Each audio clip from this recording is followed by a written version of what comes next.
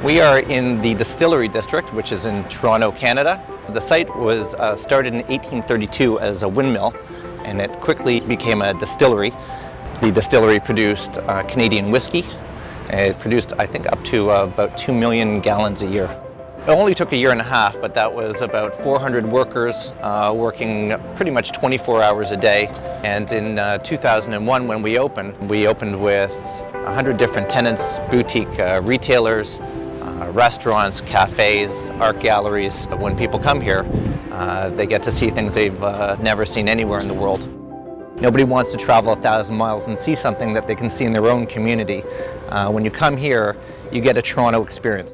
Having some nachos with some great friends and company, and gonna dig into a beef burger in about 15-20 minutes hopefully. So come on down, enjoy yourself. It's a great place to come.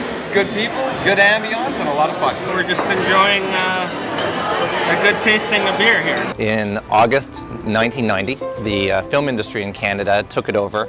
It actually became the largest Hollywood set outside of Hollywood.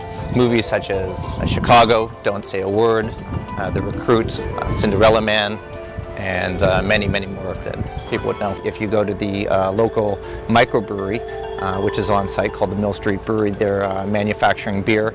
You can go to our micro chocolate factory, which is renowned as the best Canadian chocolate shop in the city. We also have a coffee shop here called Balzac's. Again, roasting and grinding on site. There's no franchises down here, so anything you're going to consume down here will be new. They all use local, fresh products.